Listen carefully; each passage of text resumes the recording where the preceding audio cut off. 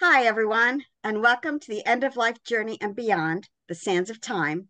My name is Lisa Strahs-Lorenc, and I am a bereavement specialist. And we are here today with Susan and a guest. So, hi, Susan. Hi, Lisa. I'm so excited about today's show. Very important. My name is Susan Capurso. I'm an end of life doula and legacy specialist. Um, and we'll talk more about that later. But today, let's introduce our guest. It's a pleasure to introduce Adam Rabinovitch. He is the executive director of COPE for the past 5 years. This is a nonprofit grief and healing organization dedicated to helping parents and families living with the loss of a child.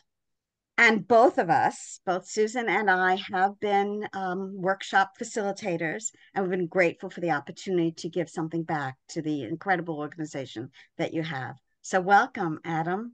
Thank you. Absolutely. Welcome. Thank you for Thank you, being Lisa. here Thank you, today. Susan. Appreciate it. I'd like to start with a little bit about you. How'd you get involved with this organization and all that? Yeah, thank you for that opportunity to share a bit about my own journey and how it's connected with the work that I lead at COPE. So you're right, Lisa, just about 5 years ago from when we're recording this, in 2018, I was looking for my next professional chapter. I've been a nonprofit leader for much of my career. Before that, I was in the private sector. And I learned about this organization called COPE, which at that point had been doing amazing work for 20 years. Now in 2024, we're in our 25th year of impact. And as I was learning more about the mission that you just highlighted to support and help parents and families living with the loss of a child, I recognized quickly, although I didn't quite get the depth of the connection until I really got to know the work and get involved with the families that we support, that my family is also in this club that no one wants to belong to. And what I mean by that is that um, 40 plus years ago, when I was a kid living in the suburbs of New York, my parents had my sister Marnit, who was born ill and died ill and young. And our family has lived with that loss for 40 plus years in our own way. And so getting to know not only the vision of COPE that I share, which is that no one needs to grieve alone, but also to be able to connect on the personal, almost molecular level with so many family members who are on their own grief journeys has been some of the most meaningful, purposeful, and nourishing work that I've done. So I bring that personal connection every day to the families that COPE supports. Wow. Wow. Wow. Thank you for that. Thanks. That's very inspiring. It Um, is. And by the way, I think about my grandmother who Mm, lost her daughter mm, when my biological mother was 26 and I was 2. wow. And in the 50s, there was nothing like this. There was certainly no support for anyone. And I don't know how she handled it. I know the whole family was devastated. It was an accident. It was a car crash. And so very difficult time. And I lived with that, by the way, my whole life because I had to be sort of the daughter she lost and the granddaughter I was. So that was sort of my legacy. Very, very challenging.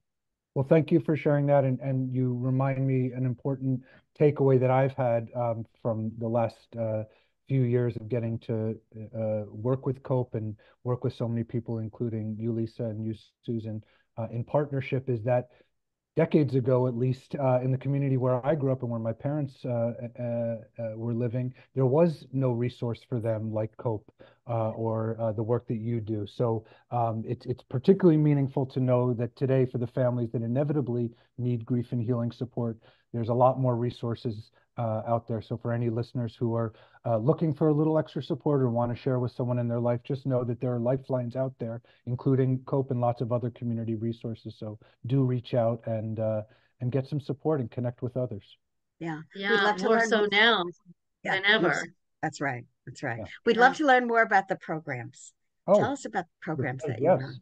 So we offer a few different wraparound services, I'll call them, for family members, and I'll try and be clear and succinct, and please ask me any clarifying questions. We offer a whole array of clinically facilitated peer support groups. And what I mean by that is we create safe and welcoming spaces, both in person and online, for peers to come together with a common loss. And in each one of those rooms, whether they're in a community space or virtually online in a safe and secure space, we have a licensed clinician who's facilitating the group dynamic and the group healing. And so we offer those for parents who are living with the loss of a child in some cases, moms and dads coming together with a common journey. We also offer those kinds of support groups for bereaved adult siblings living with the loss of a brother or sister. And we have even a teen and young adult online support group for young adults living with the loss of a loved one, someone significant to them. So those are our support groups in a nutshell. We also offer, and I can speak so highly of both Lisa and Susan's work firsthand, as professional facilitators for our healing workshops. So several times a month at least, we offer a variety of healing workshops for a broad base of community members who are grieving, healing. Also, professionals will join. We do everything from yoga to mindfulness to arts and drama and dance, even any healing modality that we think or believe can help people connect to their own journey and their own healing, and to connect to others. So all of those are offered in a communal setting. And the third area, which I'm proud to highlight, is our Camp Erin NYC, which is an annual bereavement camp for kids. It happens each August. And as I'm talking to you now in early April 2024, registration is open for kids, teens, and their parents or caregivers to join us. All of our programs are free of charge. And I know you'll be sharing with your audience best ways to get connected. And so I'll just offer up that through our website at copefoundation.org, people can learn more about and get involved with our support groups, our healing workshops, and our camp. So what's the age of the camp? I'm interested in that. What's the age of the camp kids So and stuff? the kids and teens that we welcome are 7 to 17, and then in some of the programs throughout the experience, it's a long weekend at the end of August at a beautiful healing summer camp in the Pocono Mountains near where Pennsylvania and New York touch. They're also integrated into groups by similar ages. So in terms of development, and each of those have licensed clinicians as well involved who are volunteers in our program. And then we offer a concurrent parent and caregiver retreat, also facilitated by professionals. So those are for adults to have their own healing retreat and experience. Wow. Wow. And there's no charge for this? That's correct. Yeah, all of our programs are designed to be free of charge and accessible to as many people as we can help and support. That's our vision, is that no one needs to grieve alone. And as a nonprofit organization, we do a lot of outreach and fundraising to make sure that we can offer that sustainable set of programs to anyone who needs it. Wow. And you're privately funded? Yes, we're privately funded thanks to so many donors, individuals and foundations and universities. So many folks and stakeholders have really stepped up over the last 25 years, including through the pandemic, which was a tough environment in so many ways, including for philanthropic support. So I really appreciate all of the donors and stakeholders who help us achieve our mission every day. Wow. So I have a question for you, Adam. You know that I concentrate in my business on legacy work. I've even picked up 2 days a week helping Brian Tully Law Group in Melville bring legacy to his clients, which is really a phenomenal thing, in a legacy will.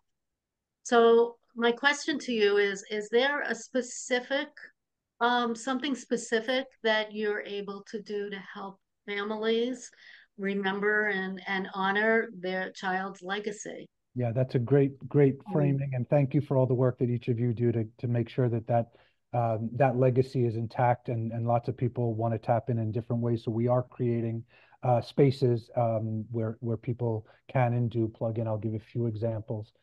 For any of your listeners who may be in the Long Island, New York area, we host a labyrinth, which is a beautiful contemplative healing space where family members have the names of their loved ones with an inscription engraved on individual bricks that then becomes a communal space with flowers and gardens and quiet moments where people can come individually, and we host on a regular basis group workshops at that space. So it's really the opportunity for people not only to honor the legacy of their loved ones, but to also, when they choose to do it in a connected way with others.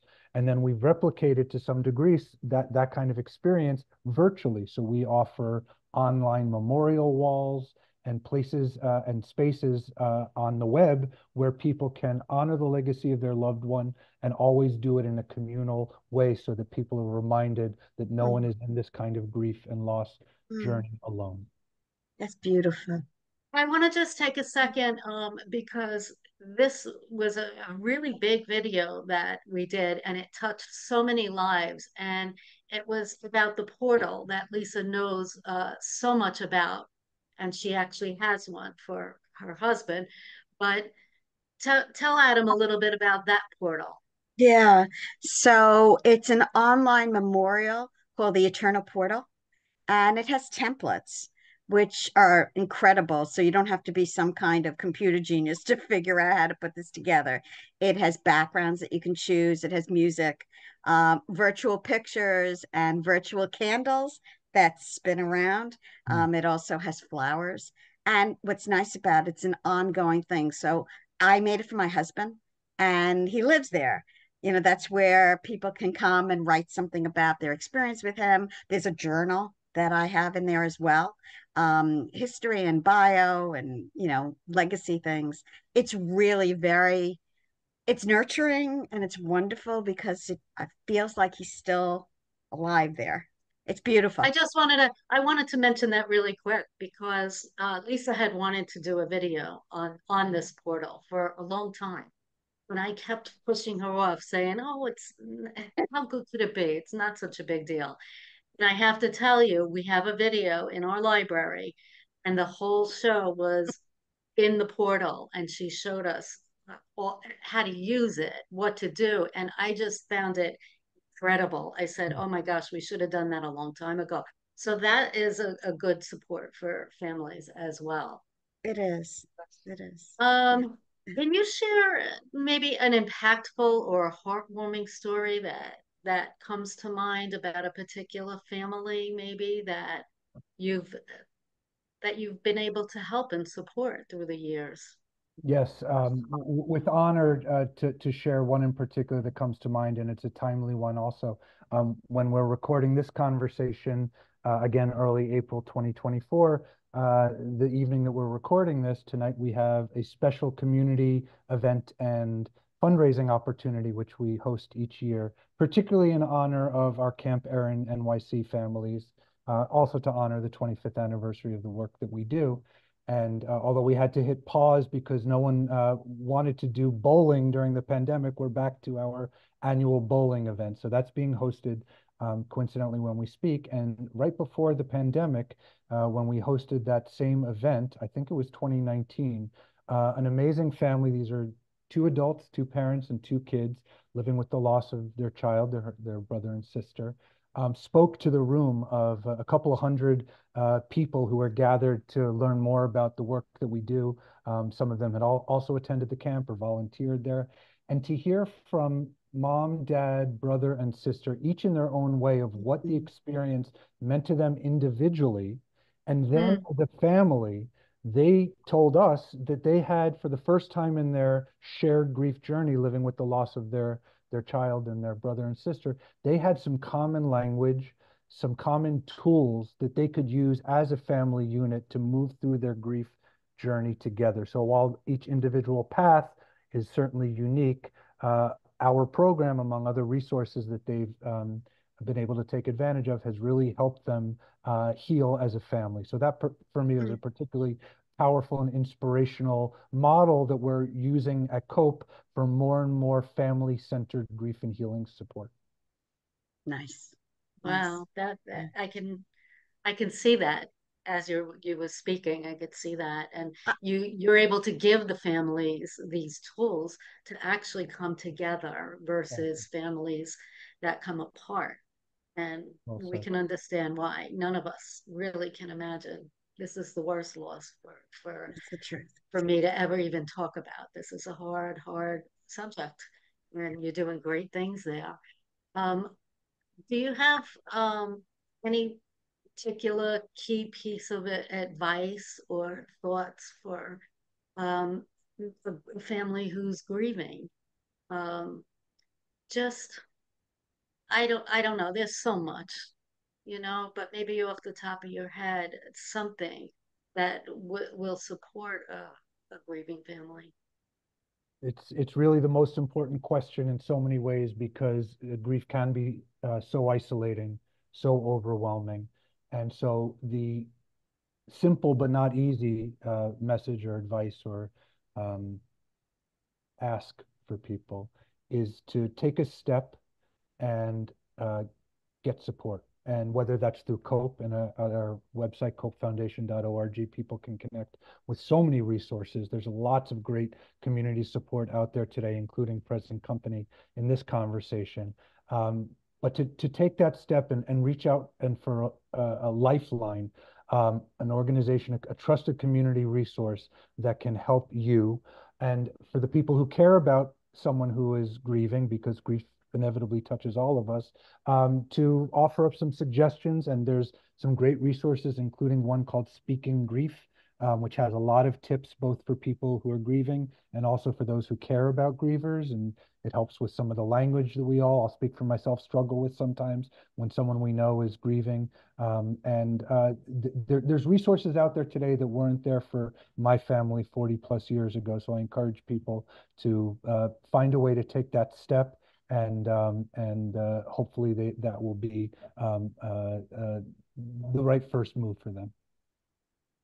Very, very good. Thank you for all of these words. I have two questions for you. One is moving forward. What are your hopes and maybe goals or things that you haven't done with COPE to this point that you're looking forward to? Great.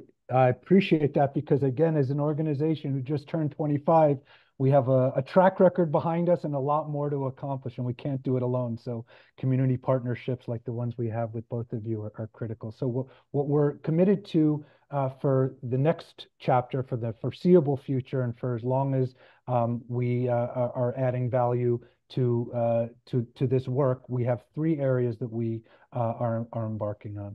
One is to do more for more kinds of family members. So while, as Lisa highlighted at the beginning, our mission and our origins have been focused on supporting parents and families living with the loss of a child, thanks to both our organic development and some of our strategic development, we're increasingly helping lots of kinds of family members with lots of kinds of losses. So we're looking to do more and more family-centered grief support. Number two is we're looking to do that kind of work increasingly in historically marginalized and underserved communities. And just in the last year or two, through some amazing partnerships, including with Malloy University on Long Island, we've been part of a mobile care clinic bringing grief and healing support to historically under-resourced communities in downstate New York, specifically on Long Island. So we want to do more for people who may not have the same level of healthcare access, including mental health and grief support. So we want to be one of the resources available to all kinds of people. And number three is to meet people geographically where there might be gaps in services across New York State and beyond. So we're not here to duplicate any services. Again, there's so many great resources that are out there for people across New York and across the country. But if and when we find areas where we're invited in to be a partner, we're doing that now in Westchester County, New York and beyond. And our camp, which will happen the last weekend of August, brings families together from across the region. So that's the third part of what we're looking to do more of. Amazing One of the news. wonderful things that came out of the pandemic is everybody's knowledge of Zoom. I don't think there's a person that really doesn't know about Zoom or how to hop on a Zoom call or anything like that. And so what you're doing, I mean, a lot of these support groups you said, are on Zoom. So it could be a person, a family in California that The, hops on Yeah. and the name of the game is access, absolutely. So we want to be there for anyone who needs, deserves, wants that kind of grief and healing support. We want to create the spaces where they're done in communal settings, so people are gathering and they can look around, whether it's on Zoom or in a room in person together at a community center, and know that they're not alone. And you said it beautifully, Susan. We found a lot of opportunity in that crisis. And so today, when we're recording in April 2024, we're able to provide resources to people both in person and online. Yeah, and I love for the specific topics and themes, that you offer a lot of these support groups. And recently, well, not recently, last year at some time we had on a woman whose daughter was brutally murdered. And that's a Mm. niche kind of topic. And if you were able to offer individual, you know, different kinds of groups for people suffering different types of losses, that would be amazing. That's a really, really wonderful that you're doing things like that. Now, also, I know you from working out of your space in Roslyn, but now you're in a couple places. So tell us about that if people wanted to attend in person, Yep. different types of in-person events. Is it still out of that one space or New York City or where? So all of the above. So we today have programs across Long Island, New York, and in New York City. We have events throughout the year, primarily in the same region in person on Long Island and New York City. Our 13th summer of Camp Erin NYC will be hosted in Preston Park, Pennsylvania, in the beautiful Pocono Mountains. So registration is open for that as we speak in April. And then we have a June golf outing coming up for anyone who might enjoy a day of golf that supports a great cause. So that will be happening in Manhasset at North Hills Country Club on June 3rd. People can get information on our website if they're interested to join us, donate, sponsor.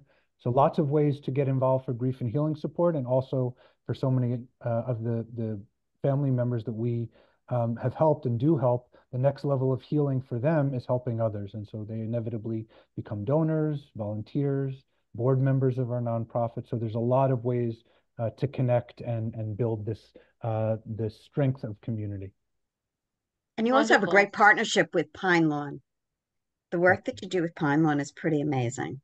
I know that Yeah. Susan's been in person there, and it just sounds incredible the way you Yeah. bring people together. Thank you for highlighting that. One of the most special and I believe largest cemeteries, memorial parks, and arboretums on Long Island, if not in the region, who is one of our critical community partners. We are in the 4th year of providing monthly grief and healing workshops to a community of grievers and loved ones and professionals who join. And so we're continuing to do that as we move through 2024.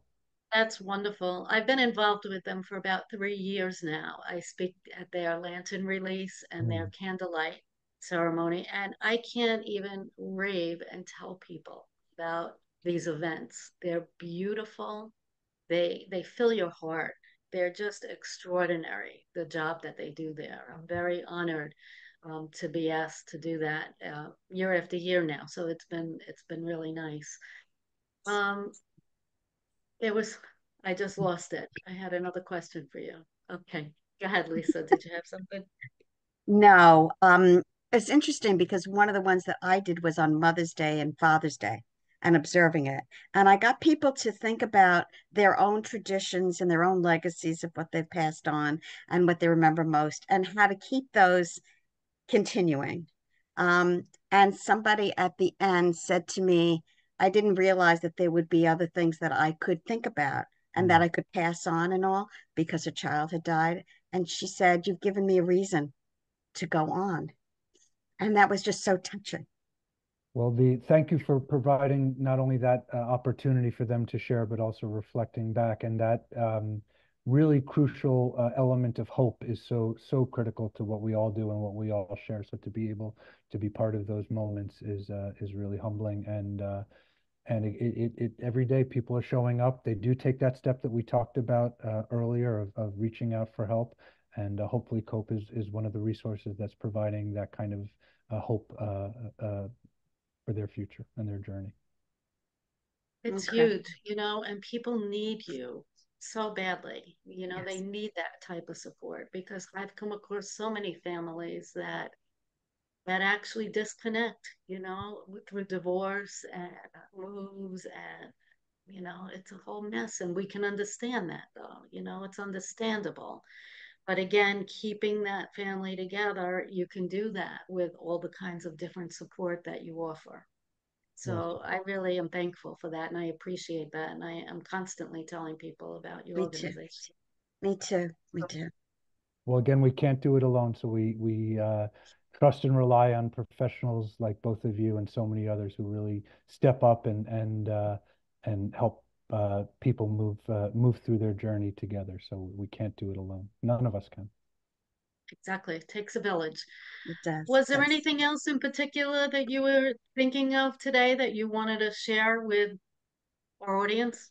I just want to thank you both for the work that you do individually, collectively, as we've Oh, said you're a too couple of times sweet. in You're this too kind. conversation. No one can do it alone.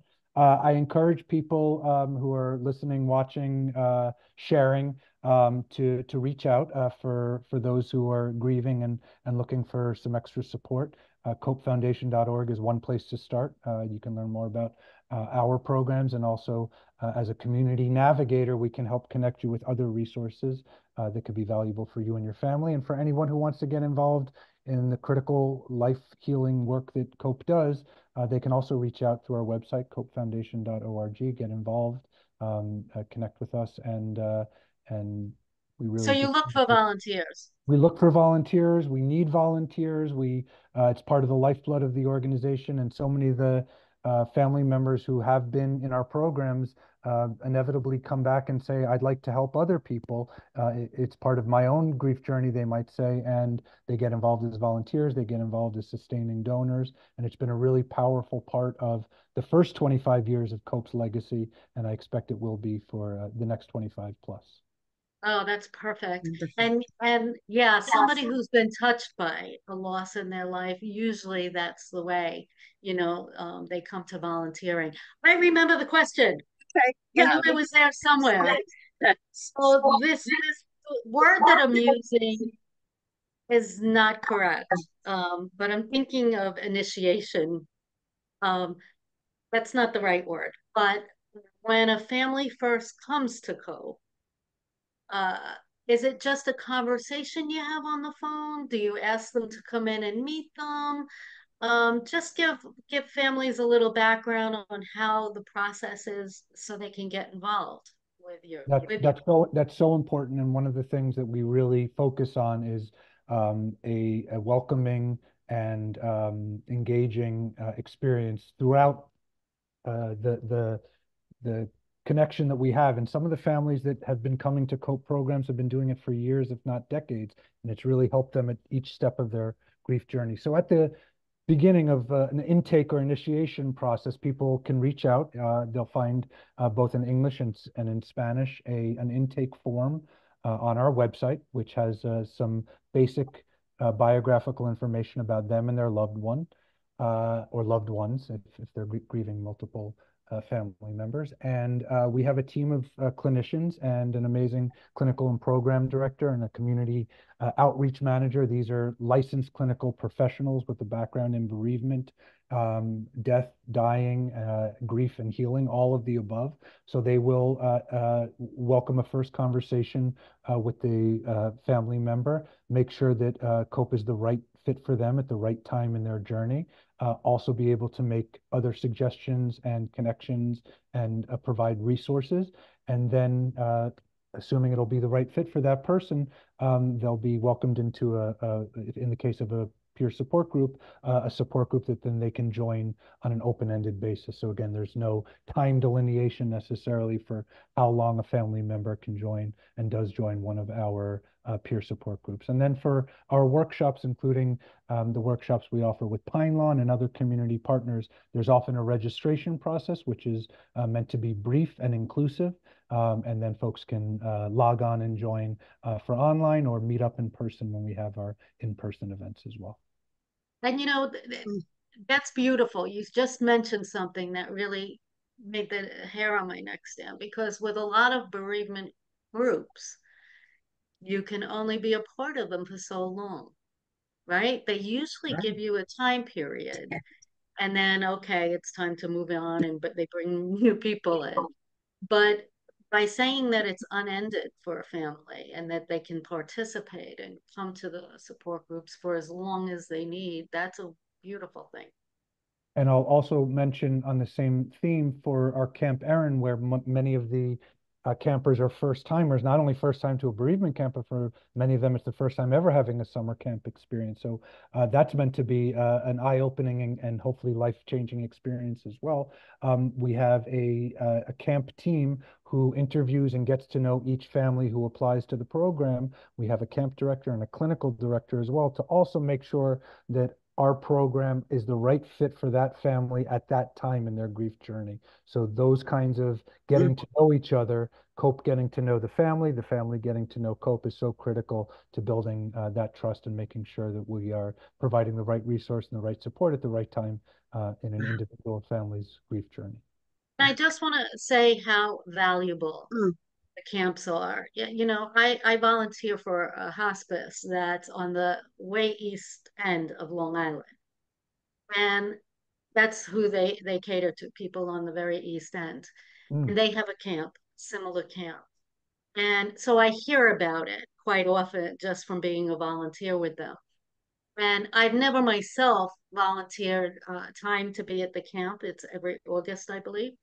that's right. But the powerful um, ways that it helps these children, it stays with them forever.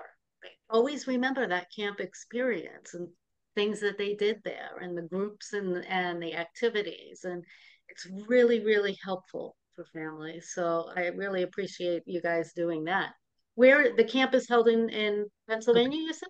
Yes, Poconos. our host camp is called Camp Wayne, and they've been our host for many years. We're fortunate to partner with them, and it's in a community called Preston Park, Pennsylvania. Folks And can come. how long is it for, and how many people can be there at one time? The camp itself is a 3-day weekend. So we have a camp for the 7 to 17-year-olds on one side of a beautiful, healing, reflective lake, reflective literally and figuratively. And on the other side of the lake, if your listeners can visualize, is a retreat for the adults, parents and caregivers. Oh, There's usually that's nice. it's a very powerful and separate but then integrated experience, because when the families reunite at the end of three long but hopefully healing days, they have these common tools and language that we talked a little bit about earlier. And in the case of the kids and teenagers, it's usually about 65 to 70 kids or teens with a one-to-one mentor ratio. So we try and have a volunteer, whether a clinical volunteer or a trained uh, uh, buddy volunteer. And then usually about 30 to 40 parents and caregivers join with a team to support them as well.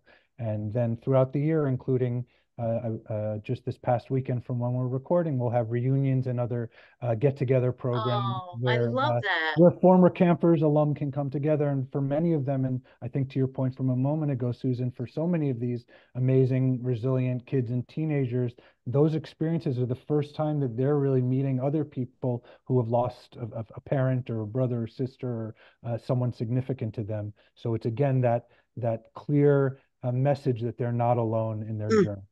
mm. So And it incredibly helps. important. Oh my Helps so goodness. much, no matter what it is, what kind of grief it is, or anything in life. You know, human beings, we want to know that we're not alone Yes. in That's this, right. and that support is so wonderful. I can't even tell you how valuable Mm. this was today. You're You're incredible. wonderful, Do Adam. I'm incredible so work. happy. Well, I Yeah, can't even tell you how much I appreciate you both and creating this ongoing series of conversations at the Sands of Time and inviting Cope to be part of it and allowing me to share a bit about the work that we do on behalf of the thousands of family members who have counted on us, do count on us, and inevitably will count on us tomorrow. So I really appreciate the shared work and vision that we have. For people who yes. are not as savvy, computer savvy, is there a phone number that they can call? Absolutely. And Okay. So one way or another, people can connect with us using technology, mail, whatever works. We're always accessible. So the best number to reach us at if someone is calling, it's not a toll-free number. It's a local to Long Island number, but anyone can phone us at 516-832-2673. And the website is copefoundation.org. Is there an email address if somebody Yes. wants to contact you? The email to use to reach out is info, INFO, at copefoundation.org. Beautiful. Incredible And work. and feel free to reach out to Lisa and I anytime, and we'll connect you as well. Yeah. We can't thank you Yeah. enough for what you do, Adam. Yeah. Incredible work. And Yeah, you change none of us can lives. do it alone. Thank you. Thank you. Yeah. Definitely changing lives in the midst of one of the worst unimaginable things that Yeah. happens in life, Yeah. Yeah. unfortunately. But we appreciate you being here, Adam. Thank you for having me. Thank you. Thank you. Yeah. And good luck with the fundraiser Thank you that you very got much. going on. Yeah. Always. I've attended a few of the online fundraisers that you have, and they were a lot of fun. I think we did what? We did a bingo once. That's right. That's right. Yeah, it's all about the community experience of getting together, sharing Yeah. the work, lifting up the stories of the people who connect with COPE, and then enlisting the valued support of donors and volunteers. So You know what I enjoyed about the bingo? You can see everybody on the screen, and it wasn't just individuals. You could see the kids and the that's right. family and the whole family sitting there, and that was Very really kind special. of neat. Very special. Yes. Yeah, the Very secret of neat. fundraising is to make it fun. Well said. I have a not-for-profit background, and when you start asking for money, it's not easy. But when you make it fun, people participate. Yeah. So, Yeah. Okay. okay. So I think if you have anything else, Adam, anything else you want to share? You've shared so much information with us Well, today. thanks for giving me the opportunity to, and we'll stay connected in the shared partnerships and work that we do together. So I value you both. Absolutely. Perfect. Okay. Perfect. All right. So Okay. thank you again, and we'll be in touch. Yep. Okay. Thanks Be well. again That's for for all your sure. good work. Bye bye. Okay. Bye. Bye.